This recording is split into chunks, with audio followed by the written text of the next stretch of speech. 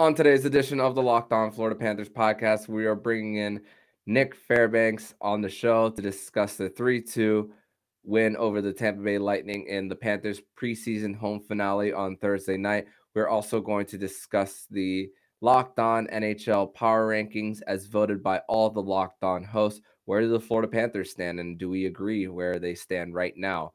And in the third and final segment, we are going to preview the final preseason game against the Tampa Bay Lightning Saturday at Amalie Arena. We're going to discuss that next here on the Locked On Florida Panthers podcast.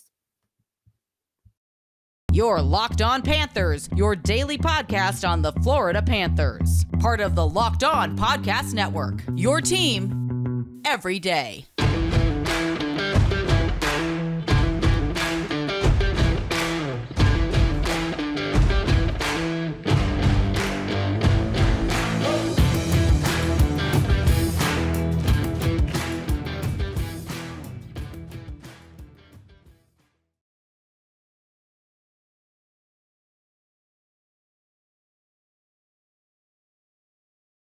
Your Locked On Panthers, your daily podcast on the Florida Panthers. Part of the Locked On Podcast Network, your team every day.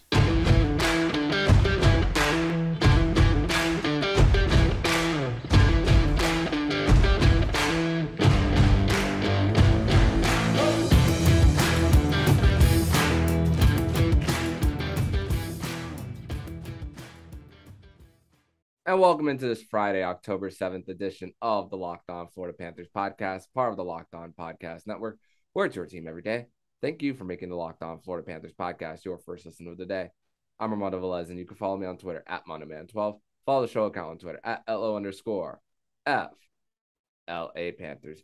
Don't forget to also subscribe to Locked On Fantasy Hockey with Flip Livingstone and Steel Roden and Locked On NHL. We'll be covering all the preseason activities around the National Hockey League. And today's episode is brought to you by BetOnline. BetOnline has you covered this season with more props, odds, and lines than ever before. BetOnline, where the game starts. Ladies and gentlemen, it is a Fairbanks Friday edition of the show. It is a game recap edition of Fairbanks Friday, and thankful to be bringing in Nick Fairbanks here on the show after missing last week due to the hurricane coming into my area. So, Nick, welcome back to the show. Thank you, Armando. Glad to hear that everything is okay in your area, that you're safe. Panthers hockey is finally back, and we finally get to talk about a preseason game, or at least, recap a game again. It's been a few months. Yeah. When it comes to recapping a game versus forecasting everything, we actually get to talk about more of the process of what this team is versus what we think is going to happen. And maybe sometimes, of course, during the summer, we might think that this one thing could be best for the team, and ends up that, of course, the coaches do something differently. And let's get right into that. We've been talking about a little bit all summer about how to fix the power play going into the postseason. Yeah, sure. This team finished top 5 in the regular season in power play, of course, 1 for 31. And one of the things that I did not really talk about really all summer was Brandon Montour being the QB on the power play. And of course, there was a little bit of that time last week in their home preseason game against the Carolina Hurricanes, a game that a lot of Panther fans were not able to watch. But Brandon Montour getting the game-winning goal, running the point. I had a little bit of my opinions on Brandon Montour being the point guy. From what you saw yesterday, and of course him getting the game-winning goal, what's your thoughts on Brandon Montour being the QB of PP1? It may be an unpopular opinion because I think that, a lot of people rather have number 5, Mr. Aaron Ekblad, be the quarterback. But I really like Montour as a quarterback. He's mobile. He moves the puck very well, and he can get into positions that make the Panthers more of a dangerous team or a dangerous threat. Whenever he was on a power play the previous season, he was always the defenseman sneaking down low to look for a chance and everything. And I think that's what Florida needs. I think they need to change their dynamic up. They're a little bit too, they stood around a lot. They just kind of set up in a zone where they would just pass around and then hopefully a shot would go in or they would have a rebound right in front. But I think the fact that they have a mobile defenseman back there again, kind of like, a little bit of a Brian Campbell, they're able to show a different look, and it proved to be successful. So I'm very happy with that move. Mm. And you're putting your shooters in position to shoot, like your Ekblads and Barkovs, your net front presence in Rhino and Tkachuk as well. So chances are this could be a unit that could go well for the Panthers. And of course, you're not really expecting shots from the point to go in. Of course, great screen by Eetu Luostarinen right in front of the net to help Brandon Montour convert on the power play. And also another player that I want to talk about, and I've spoken about this guy, a possibility of making the team, but I think after last night, especially getting 5 shots on goal, Aleksi Heponiemi, Nick, he's making the team. I certainly hope so. He definitely has the tools to do it. It's just, you wonder if it's going to be able to last over an 82 game season. He's had little spurts here and there with the team. I remember specifically, I think it was a season or two ago that him and Duclair teamed up on a game-winning goal against Detroit. Him being able to hit the puck right out of the air to show the hand-eye coordination skill that he has. But just another great, find in the draft. And I think somebody who's going to play smart and play that defensive two-way hockey that Florida is going to definitely need to be successful, not only through the season, but also possibly as somebody they can depend on, in the postseason as being able to be a lockdown forward. Mm-hmm. And I was also, and Heponiemi was on second chance attempts multiple times, even after he scored. Him and Reinhart seemed to have built some type of chemistry there last night. I'm not sure if they play on the exact same line, but hey, this is a little bit of an experiment that Paul Maurice is putting out there. And of course, there was more tempo with this Florida Panthers team against a Tampa Bay lineup that was mostly a dress rehearsal type of lineup that they had compared to what the Florida Panthers have. Of course, there's still a few players missing from the Panthers, which we'll talk about more in segment number 3.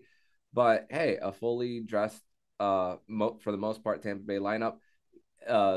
They clogged up the neutral zone. I saw Aleksi Heponiemi have a strip of Victor Hedman just as Hedman was entering the zone. So positionally sound for Heponiemi. And when you look at 5-on-5 for the Panthers, Corsi 4 percentage 61-32 on 5-on-5. So they were controlling the pace. They were working the puck around. They were trying to finish on second chances, converting on the power play. I mean, yeah, sure, it's a preseason game, but you don't apologize for wins in the preseason. So it looked. I'm glad, even though it was a little bit of a slower start from the second doubleheader to kind of the last 2 games against Carolina.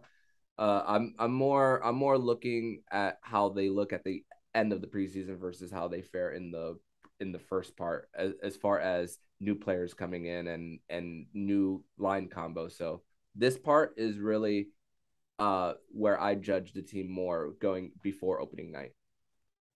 Yeah, and I think you have to kind of look at it that way because if you start the preseason and the team looks sluggish and not, overall in shape, not ready, you can definitely tell that it might be because, there's an experience there, a lot of guys juggling for position. But if the team doesn't improve over, a course of a few weeks and you don't see them gelling, then that's probably a cause of concern. So it looks like this team is actually bought into what Paul Maurice is trying to facilitate with the team is more of a defensive minded, team play. Whereas, maybe previous seasons, you didn't really see that. It was more of a run and gun game, use speed and try to track down the puck. I will say this about the preseason in Tampa Bay. How many times have the Panthers played Tampa and thought that they, hey, this is going to be it. This is going to be the turning point in, the rivalry where Florida thinks that, hey, we got them now. We're in their heads. And then Tampa shows up and just completely demolishes them and just says, hey, we weren't really playing, or we weren't, playing up to our ability.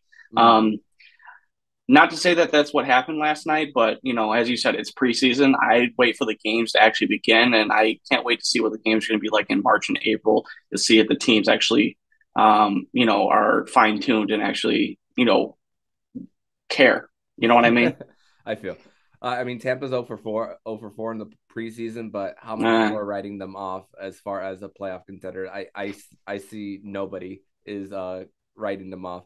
Honorable mention of for this game is, of course, Sergei Bobrovsky, even though the Panthers really took care of him and eliminated most high danger scoring chances on Sergei Bobrovsky, still 26 of 28.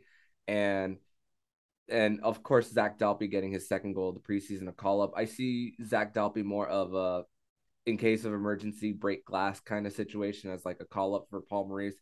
But for Sergei Bobrovsky, Paul Maurice spoke about how he doesn't really focus too much on the goalies. He lets Robbie Tallis do all of that, but it talked about mostly a shot counter for Sergei Bobrovsky going into the final preseason, and of course Spencer Knight as well on Saturday. But 26 of 28. A lot of the talk around the last few weeks has been, oh, this is going to be the most expensive goalie tandem in the NHL. What are the Panthers doing about their goaltending? But despite the high price tag that the Florida Panthers have on their goaltending, what are the chances that this could end up being possibly the best tandem in the NHL, possibly a Jennings Trophy type of tandem this season? Wouldn't that be something? Mm-hmm. I mean, you have, the two-time Vezina winner, Bobrovsky, in a way, still trying to prove himself here in South Florida. I mean, he's had one exceptional season and 3 so far. Yeah. If he can take his game to another level down here, it's all gravy for Florida. And then you have, Spencer Knight, who's still trying to develop and become that number one guy. I can't ask for a better situation. Now, is the, at the end of the day, is the is the money going to be concerning?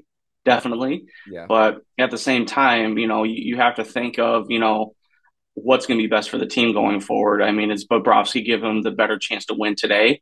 I think so. But in the future, it's going to be Spencer Knight. And sometimes you have to bite the bullet and, pay the guys that you're going to need, here for the team to, carry you in the future. So, very happy to see that Bob is, already looking like he's going to be, hopefully in midseason form. I hope it carries off into the first week of the season. He's usually not a quick starter, but hopefully with this new defensive type system that Paul Maurice is putting in, he'll be comfortable and be able to kind of shine and get off to a good start. Yeah, no reason to believe that he's not the opening night starter for the Panthers come October 13th against the New York Islanders. So, unless something changes, I'm expecting Bob to be between the pipes October 13th. But we're going to transition over to segment number 2, where we're going to talk about the Locked On NHL Power Rankings as voted by the Locked On hosts. We're going to discuss that next here on the Locked On Florida Panthers podcast. But first, we're going to tell you all about BetOnline. And betonline.net is your number one source for all your football betting info this season. Find all the latest player developments, team matchups, news, and podcasts, and in-depth articles and analysis on every game you can find. And as always, BetOnline remains your continued source for all your sports wagering information with live betting and up-to-the-minute scores for every sport out there. The fastest and easiest way to check in on all your favorite games and events, including MLB, MMA, boxing, and golf. Head to betonline.net, use your mobile device to learn more. BetOnline, where the game starts.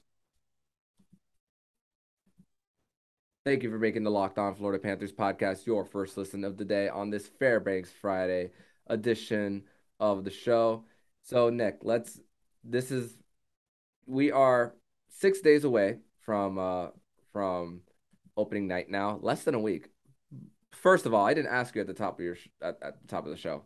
How are you feeling that we're less than a week from puck drop? I am elated because as I tweeted out earlier this week, that I'm kind of over the NFL season already. I'm not a Dolphins fan, just disclaimer there. It's no surprise, but I am a Bears fan. So, yeah, I'm ready for the season to be over already. But no, I think I've kind of grown bored with, other sports right now. And I think the NHL is the only one that kind of like really brings the excitement out of me or the jitter of it just because I also play. But um, I think I'm just more ready to, get ready to go. I'm kind of tired of like talking about the what ifs and what this team could possibly do. I want to see what the product's going to be on the ice and see, what they're going to be doing, game in and game out to transition. Because listen, we've talked about this all summer. It's going to be a process where they're going to be learning how to play the new system. Are we going to figure out if the offense is actually going to take a step back, or hey, maybe Maurice is going to be, allowing them to actually be more open with their offense like they have been and score a lot of goals. But I just want to get back to watching hockey, having fun, going through the ups and downs and everything like that. I'm ready. I have the energy for that. But we have to take it one game at a time. And I just can't wait for opening night, man. I want to see the product on the ice because I think might be a unpopular opinion. That's my thing. I think this team's going to be better than last season. Not point total, but I'm talking about the overall quality. I think the team itself is going to be better than it was last year. And it's about playing your best hockey at the end of the season versus the regular season in the beginning, especially. And how you feel about the NFL, about your boredom with the NFL. That's how I feel about baseball right now. And what a coincidence. The Marlins are bad, which brings my joy for baseball at a kind of a low right now. Same thing with the Chicago Bears. Give Justin Fields a wide receiver help, please, for crying out loud. But let's go over these power rankings for the Locked On NHL channel, and let's go over where the Panthers stand here. Nick, by the way, can you see this? By the way, I'm all good here. Thank you. all right. So let's go over like the bottom five first. Montreal, San Jose, Philadelphia, Chicago, and Arizona. I think the bottom five is just about right, but Mm-hmm. I just think Chicago is like I think with how they're trying to lose on purpose, I think they should go to that final spot. And of course, we've also spoken about Philadelphia all summer. Really, on the talent on the ice is worthy of a possibly number one overall pick, but of course the pressure that's coming from the coach and him sending actual letters to his players about you better be ready for training camp. I could see them falling a little bit higher than number 30. Of course, Mm-hmm. San Jose has a new GM, new direction, and of course Montreal just came off a number one overall pick just recently. Where are you seeing the bottom five right now for the NHL? So I'm actually going to change it up a little bit. So I actually think in the bottom you're going to be seeing the Chicago Blackhawks in number 32. I think the Canadians are going to be number 31, and then I'm going to actually elevate the Coyotes up to around maybe the 28th or the 27th spot, Mm-hmm. and I'm actually going to move the Flyers up just a few more because I think that they have the direction now. It doesn't matter the skill that they have on the ice. I don't think John Tortorella is going to allow them to be that bad. I think a lot of people kind of wrote him off when he went to Columbus and everything, and look what he was able to muster out of that team. I mean, yeah, they had some skill; they were able to bring in some stuff, but he was able to get the best out of a lot of their players there, and I think he's going to do the same thing in Philadelphia. San Jose, for me, is probably in the right spot right now. I don't really see them doing a lot. They have a lot of contracts, unfortunately, still there that I don't think are doing them any favors, but at the same time, they're doing, what they need to. They're in a rebuilding mode. So, they'll probably get a top three pick. So that's where I'm at. I think the Coyotes are actually going to be better than what people think. Mm-hmm. Let's talk about middle of the pack teams in this power rankings. One team that and by the way, this poll of for power rankings is voted by all the Locked On NHL hosts. I see Dallas at number 17, and I think that was probably voted prior to the Jason Robertson extension. I think they Mm-hmm. could be a little bit higher. Same thing with the LA Kings. I think they had a very, very encouraging first round against the Edmonton Oilers, taking them all the way to 7 games. It's going to be another year of growth. Drew Doughty's going to be back. Quentin Byfield, hopefully, he's going to take another step. They got Kevin Fiala on the wing. Mm-hmm. I think this could be like maybe like a few spots up for the LA Kings, maybe like a 12 or 13. Boston, I think they could be a little lower here, like maybe like 16, 17, of course, with their fair share of injuries. Mm-hmm. And that so as far as the disagreements here, those are the three that I have there. So I will piggyback on the Dallas Stars. I think, with 17 and Jason Robertson finally signing, I think that pushes them up, and I could put them in a 12 or 13 spot, taking over for Boston or even Nashville. One thing I will say about Dallas is that whenever Pete DeBoer takes over a team, their first season is usually pretty good. I mean, look at Florida. I mean, he took that team to like, what was it, like 92 or 93 points and just missing the playoffs by a tiebreaker, basically. And then his first season, I think, when he was over with San Jose, they had a pretty successful season. I think they went to the Stanley Cup. And then, over in Vegas, maybe not so much of the same, but he was able to get them to the Western Conference Finals. One team that I am going to drop is Ottawa Senators. I think that is an overhyped team right now. Mm-hmm. I think everybody's just talking about all the additions that they made. I am still worried about their goaltending, and if I'm not correct, go ahead and correct me. But I think their goaltender got hurt, and he's out for a considerable amount of time. Mm-hmm. So I think, so he's going to be out for a little bit. I'm going to drop them down, actually, probably past New Jersey. Mm-hmm. I think they have the scoring ability, but to me, it comes down to goaltending and defense. And then the Golden Knights, that right there, number 18. You couldn't say that in previous seasons. They were usually probably a top 10 team. They are now seeing the fruits of trading all their picks, all their stars for nothing. I can see them keep going, considering, what they've been able to do going down. But, I will give credit to Bruce Cassidy if he can turn things around there. Logan Thompson's projected to be their number one goalie for opening night. The Mark Stone injury starting off for them. He's in non-contact. Nolan Patrick's not going to play this season. Robin Leonard's not going to play this season. So disaster these last few years for the Vegas Golden Knights. But if they can find a way somehow to just get the defense right, as far as especially the goaltending, we could see that go higher. But I'm not really anticipating it for Vegas. Let's. Can I make one more prediction? Go ahead. I do think Detroit's going to be better. I know I feel like I have to talk about them every show, but I honestly could see them going from the 22 spot maybe into the 17 or 18 or 17 spot, just because from what I've been able to see this preseason, their defensive game is much improved. And if they can get that type of defense and that goaltending, I think their offense is going to flourish from that. Mm-hmm.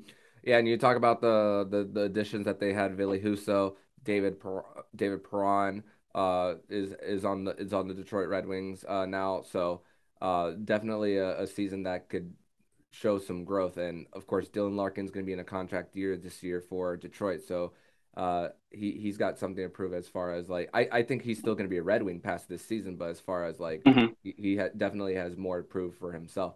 Let's round out the top. Let's go around the top 10 and talk about if we agree where the Panthers are. So top 10 is St. Louis at 10, Minnesota 9, Edmonton 8, Florida 7, Calgary 6, New York Rangers 5, Carolina 4, Toronto 3, Tampa Bay 2, and Colorado Avalanche number 1. And of course, usually in power rankings early on in seasons, usually the Stanley Cup winner and runner up usually most times in most sports are usually round out the top 1 or 2, which I don't have necessarily an issue with. Carolina's been knocking on the door. Toronto's also been knocking on the door. The one team that I think is a little too high is probably the New York Rangers at number 5. 5-on-5 last year were one of the worst teams in the NHL, and I think they relied heavily on Igor Shesterkin. And is he going to have a repeat of last season? I wouldn't be surprised if he does, but I'm not sure if they're gonna have to need more scoring if they're gonna live up to that top five bid. So I would actually put the Rangers like maybe like around 8 or 9, and this is where I think the Panthers should ultimately land at number 6 as far as the best team in the NHL as far as preseason power rankings. Mm-hmm. So I completely agree with you with number one and number two. I think that both teams deserve that. Colorado coming off of their win, the Stanley Cup, and then Tampa Bay coming up just short. Those are definitely the two best teams in the NHL. But as you said, the Leafs and the Hurricanes are knocking on the door. I think the Hurricanes retooled very well this offseason. They were able to acquire some pieces that I think might be able to push them over the hump there. And the New York Rangers, yeah, if Shesterkin doesn't play like he did last year, this team is not going to be in the top 10. I could definitely see them dropping down to maybe 11 or 12. And then you have the Florida Panthers' new partners in crime, the Calgary Flames, with Mr. Jonathan Huberdeau and Mackenzie Weegar. I think everybody's buying the Kool-Aid there, saying that, oh, they won the offseason just because of the moves that they were able to make, which, full credit to, the GM and that organization. But I think they're going to take a step back. I think that what they're able to build there over the last couple of seasons was, it didn't work out the way that they wanted to, and they lost Gaudreau and they lost Tkachuk and everything like that. It's going to take some time for them to kind of rebuild that mojo.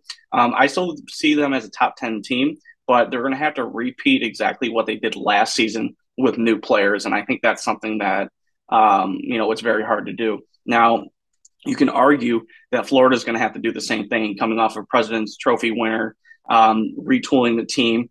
Florida could either be as high as maybe number 4, I want to say, depending on how they play, or they could drop out of the top 10, just depending on the stretches of games that they're going to have here. So, and also if the defense and the goaltending come to play. I would say Edmonton, I think, would be a little bit higher on my list just because they have Connor McDavid, and that guy's already looking like he's season ready. Minnesota and St. Louis, those two teams are just going to grind it out. I'm really happy to see what Minnesota's doing. That's going to be a really tough team to play here in the next year or two, just with big bodies and the way that they're going to play. And it just seems like St. Louis, they never go away. They're kind of like the Boston Bruins of the West. They always are able to retool. They're always relevant, and they always find a way to make the playoffs or make some kind of noise. So, I think that probably the top 3 or 4 teams are a lock. Anything from 5 to 10 could shift, either just gradually, or I could see them dropping out of the top 10 completely. Yeah, and in Edmonton, you have a better goalie situation with having Jack Campbell in the mix now for them. So, and of course, you have Kirill the Thrill there. Marco Rossi, rookie coming in for the Minnesota Wild. He's a guy definitely to watch. A lot of people are having him as a possible Calder winner this year. And like you said with St. Louis, they're a team that doesn't go away. They lost, of course, their captain in Pietrangelo just a few years ago, and they still have been able to still stay afloat for in the NHL. So the people listening, tell us what you think about these Locked On Power Rankings. If you are watching on YouTube, you could see the actual rankings here and see them 1 through 32. So make sure to tell us what you think about these power rankings as voted by the Locked On NHL host. But in segment number 3, we are going to discuss the upcoming preseason game in Tampa, Florida against the Tampa Bay Lightning, 4 p.m. start at Amalie Arena. We're going to discuss that next here on the Locked On Florida Panthers podcast. Your Locked On Panthers, your daily podcast on the Florida Panthers. Part of the Locked On Podcast Network. Your team every day.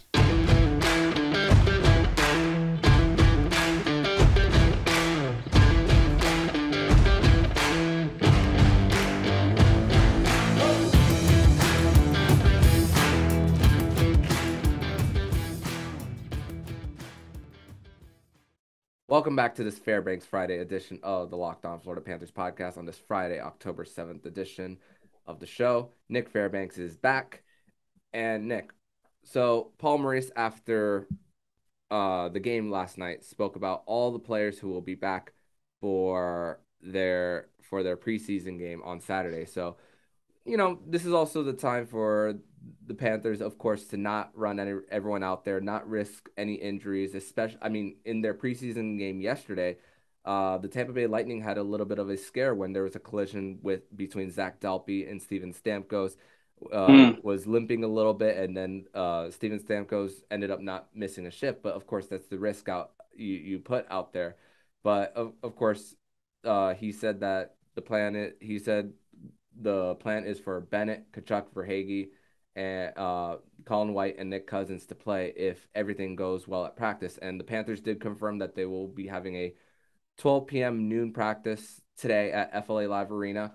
So we'll know more about if those guys play on Saturday. 4 p.m. start. Another dress rehearsal type of game for the Panthers. Spencer Knight is going to be between the pipes. Expecting another full game out of him again. Just really for if we saw anything out of Thursday, and of course if we see a repeat of that on Saturday, then I'm gonna feel really good about heading into opening night next Thursday.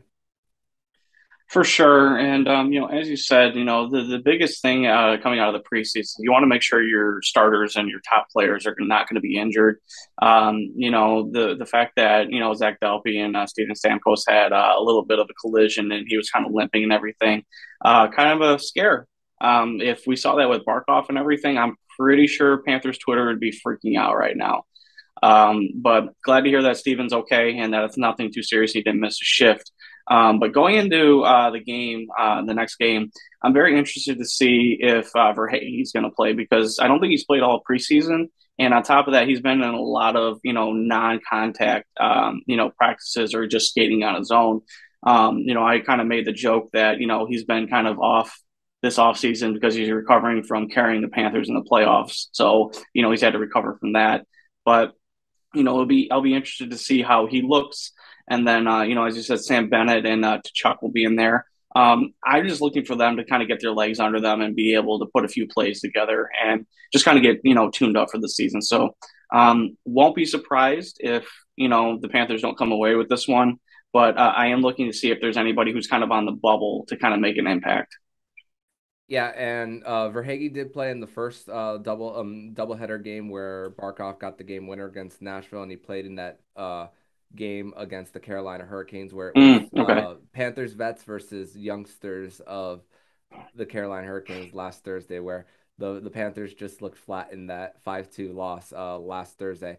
And yeah, you were talking about some of the battles for the Panthers as far as like trying to make a roster spot for this team. Of course, there's still the seventh defenseman and Matt Kierstead and Michael Del Zotto as far as them battling it out. And of course, there's a few forward spots left. Justin Sordiff did not play in Thursday's game. They said he's cleared to skate, but Paul Maurice did speak about after the game how they didn't want to put him out on the ice. So do we see him in a final preseason game against Tampa? But Justin Sordiff also confirmed himself that they want him to get a few skates in before being sent down. So he's already been told that he will start the season in Charlotte. So I'm not expecting him to make it just yet. So kind of, and also another player trying to fight for a forward spot as well. Chris Tierney is another guy who's trying to battle. So those are kind of a little bit of the forward battles. And of course, we spoke about in segment number 1, Aleksi Heponiemi, which doesn't give me a reason. I don't have a reason to believe that he won't be there. But of course, there's still a few more battles. Gerald Mayhew is another guy as well trying to make the team. So 3 forwards mostly to keep an eye out on, and 2 defensemen. Really 5 players to really keep a close eye on as far as who is going to be the guys making the roster. All you can ask for is competition, that every guy goes out there and plays their hardest to prove that they deserve to be on this team. I think the Panthers now have the luxury of being able to, encompass that competition, whereas in years past, I'm not saying recently, but, probably, last 5-6 years, maybe that competition wasn't quite there. And it kind of showed. You had a lot of inexperience in the lower lines, but now with the elevation of probably Etu Ryan into the third line, which I think, he's flourished in the last year. Oh, yeah. Definitely the prize from the Trocheck trade. But I think right now, I think the first three lines are pretty much solidified. It's who's going to come to play for the fourth line. And it'll be interesting to see if, those younger guys are here to actually make that. So maybe Heponiemi does come to play and he makes a fourth line. But I'm wondering if any kind of veteran is going to eke it out. One thing I was thinking about the other day is Eric Staal. Yes. I haven't really heard too much about him, but it would make sense to me that he makes this team or is a part of the team because guess who his coach was when he came in to the league? Paul Maurice. So he's very familiar with him. I think he understands the system he's going to try and play, and he needs that type of veteran leadership on the bench. So it would not surprise me if we find Eric Staal as the 4C. Mm-hmm. And Eric Staal winning a Stanley Cup in his second season, shortly after Paul Maurice had his departure from there. Mm-hmm. So that familiarity comes from 10, 15 years ago already. So it's been a relationship that's been building there. So it won't. I don't think anyone's going to be surprised if Eric Staal makes the team. But hey, that also creates flexibility with guys who are mostly centers going on the wing, and Anton Lundell has a possibility to be on even Barkov's wing, which that will be kind of fun to watch. Another guy also that I did not mention of an opportunity to make the team. Chances are he's going to start in Charlotte, but still an opportunity to show what he's got is Logan Hutsko. He's still with the team. They went 11 F7D last night, and Logan Hutsko was on that fourth line. Of course, some double shifting I saw from Zach Delpy as well, playing on that line as a second go round of his shift, double shifting. And so Logan Hutsko will likely get another game, but I think that he's going to be starting off in Charlotte as well. But maybe going to have his first call up this year for the Panthers. So we're gonna need to see Denisenko, of course, get another chance, because he's probably gonna be the first one of the young guys called up, and then probably next one is gonna be maybe Logan Hutsko in the mix. If Heponiemi is still Heponiemi is still on the NHL roster, then Hutsko is gonna be possibly the second one. But first is probably you want to give Denisenko all the chances that he can get. But of course, this is a new coaching staff. There's no emotional connection to bringing them in. So I could be wrong. I could be wrong when it comes to who's going to be the guy to be first called up later this season. For sure. And, to give Denisenko a little bit of breathing room, he had a major injury last season, breaking his knee or, his kneecap breaking. That's kind of weird to say that. So, I think they will give him a chance and he'll get a shot and everything. But, it's been a few years since he was drafted and everything. And now, we got to start seeing some development. We got to start showing that he understands the game and that he's going to be able to be a contributor. Now, with this team being primed to make the playoffs and hopefully have a deep run, do you think they're going to call up somebody young, or do you think they're going to call up a veteran first to kind of plug in? Vet. Yeah. So I could see like a Zach Delpy coming in first just to kind of fill in for a game or two. In case they are in like a stretch run or they're on the road and everything, they just need that veteran presence in the lineup. And if it's like more than if it's for one game, yes. But if it's like for more than a week at a time, we could see a younger person just to get those legs moving and to get more of a feel of what the NHL is like for these guys. So it's all going to be situational. And Zach Delpy, break in case of emergency. That's really how I'm seeing his role for the Panthers these last few seasons. That's for sure. But Nick, this was another fun Fairbanks Friday edition of the show. Glad to have you back on the show. Next week, a week from today, we will be discussing a show breaking down the first game of the season. So next week will be a game 1 of 82 recap edition of Fairbanks Friday here on the Locked On Florida Panthers podcast. Tell everybody where they can find you online. Thank you again for having me on. Great to break down another game, and I can't wait to get the season going so we can break down a lot more. Everybody can find me on Twitter at Prudentia0. looking forward to the full season with you and everything. So thank you for having me back. Absolutely, Nick. And I will see you next week. Yes, sir. And if you like what you're hearing, please subscribe to the podcast to be notified every single time the Locked On Florida Panthers podcast jumps into your podcast feed. Make sure to subscribe to Locked On Fantasy Hockey with Flip Livingstone and Steele Roden, where they'll be covering all the preseason activities around the National Hockey League. Thank you for making the Locked On Florida Panthers podcast your first listen of the day. And for your second listen of the day, make sure to listen to today's episode of Locked On NHL. Locked On experts provide you a daily 30-minute podcast Monday through Friday on all things National Hockey League. Locked On NHL, your daily 30-minute NHL podcast. So I'm Armando Velez with Nick Fairbanks. And you've been listening to Locked On Florida Panthers podcast, part of the Locked On Podcast Network, where it's your team every day.